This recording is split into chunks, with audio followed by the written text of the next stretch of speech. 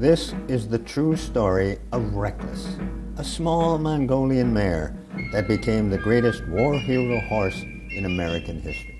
How great? In the 1990s, Life magazine published a collector's edition of America's 100 greatest heroes. Included among such colossal giants as Washington, Lincoln, Jefferson was a horse. Believe it or not, Reckless was named as one of America's 100 all-time greatest heroes. This horse was so heroic during the Korean War that she became the pride of the Marines, who honored her with the rank of Staff Sergeant in the U.S. Marine Corps. Named for the 5th Marines Recoilless Rifle Company, also known as Reckless Rifles, this 5-year-old mare was purchased at a Korean racetrack for $250 to help transport ammunition for the company. The Marines trained her to step over communication lines, get down when there was incoming fire, and to ignore the sounds of battle.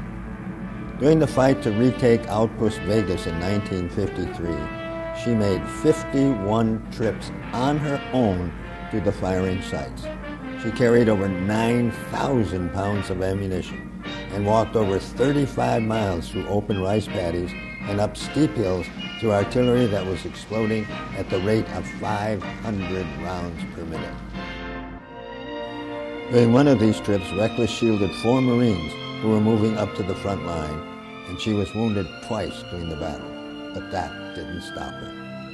After the war, the Marines brought her to Camp Pendleton, where she was billeted at the post stable and fed and maintained by the Marine Corps in lieu of retirement pay according to official Marine Corps documents.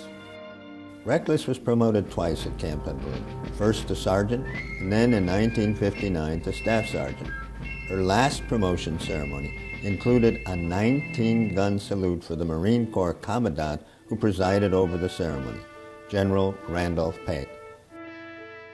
In her honor, there was also a parade of 1,700 troops from her old outfit, the 5th Marines.